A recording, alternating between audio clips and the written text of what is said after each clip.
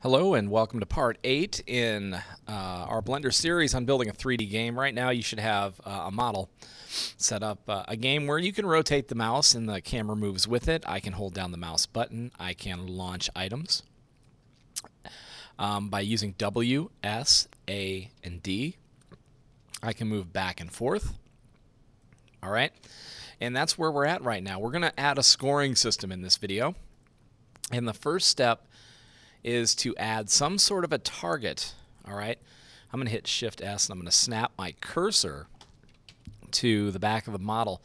Now I'm launching spheres from this side over here, and so I'm going to put my target behind the blocks because we're going to try to make it kind of challenging to hit this. Now every time a sphere hits the target, we're going to register a point.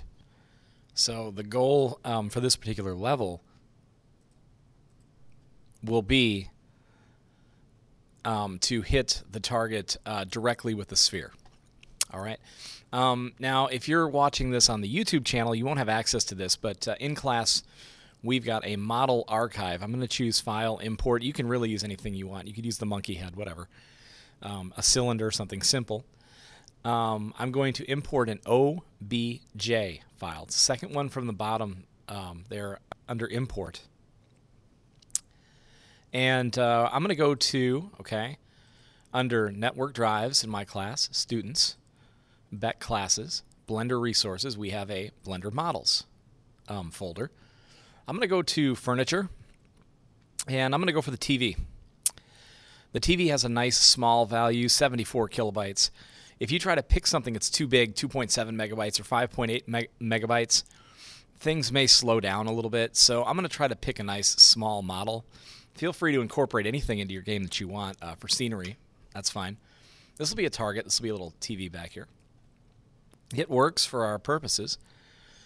I'm going to position it behind my model, and we're going to add a property.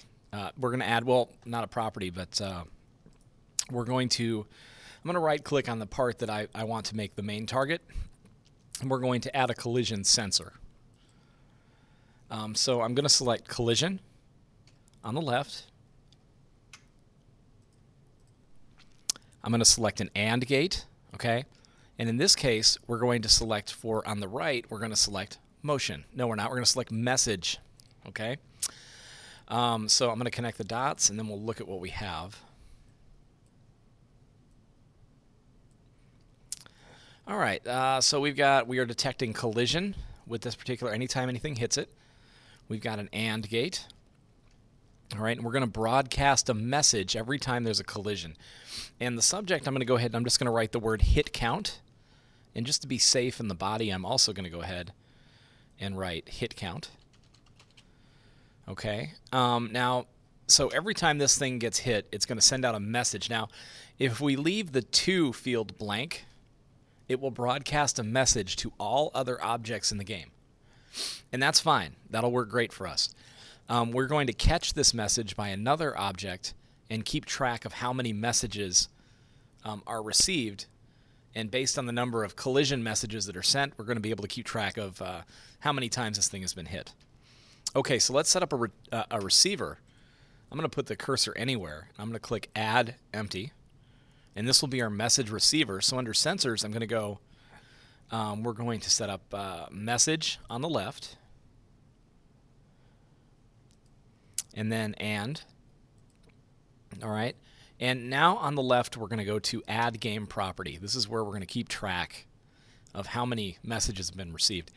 I'm going to name this property HC for hit count. And instead of floating point, I'm going to choose integer. Okay. So I've got a game property that is an integer, and it's called HC. So now over here where it says Add Actuator, I'm going to choose Property. And it's set by default to assign, but we're going to change that to add. And if I click here now, it's going to, in the list, you'll see HC. And the value we're going to add every time there's a collision, or every time a collision message is received, we're going to add 1 to the value of HC. Over here where the messages are in the subject, we're going to have to type what message it's going to be looking for when it increments this value. and the message that's sent out is hit count. Okay, so that message, that subject matches the subject of the message that's being sent. So this receiver will catch that message and add 1 to the value of hit count. Okay, let's go up here where it says, and we can sort of see how this works. We're going to choose game and then show debug properties.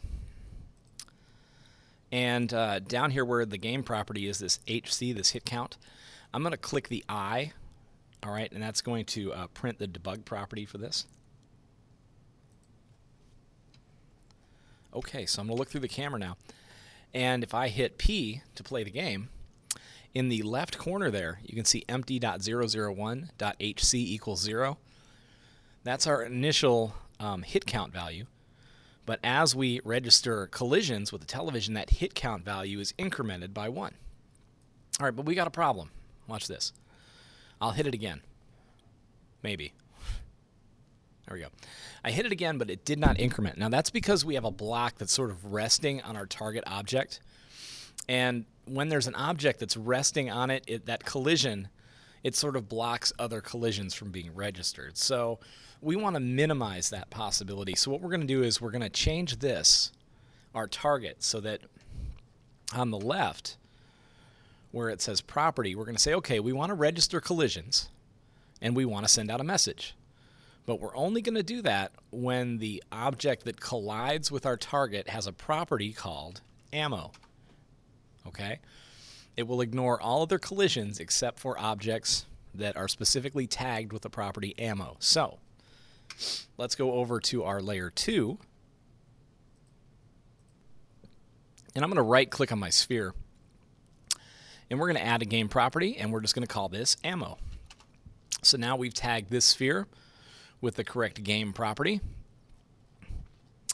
And let's go back into our game, and let's see if we can't get some sphere collisions registered. I'm going to go ahead and look through the camera and play the game.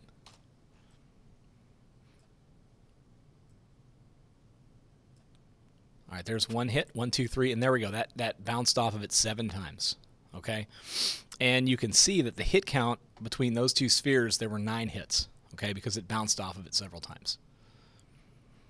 So it is working, and it is registering every time a sphere hits the target. That HC counter is being incremented. So if you are set up and you are registering collisions with the sphere that you're throwing at your target, we are all set, and we're ready to move on to the next video.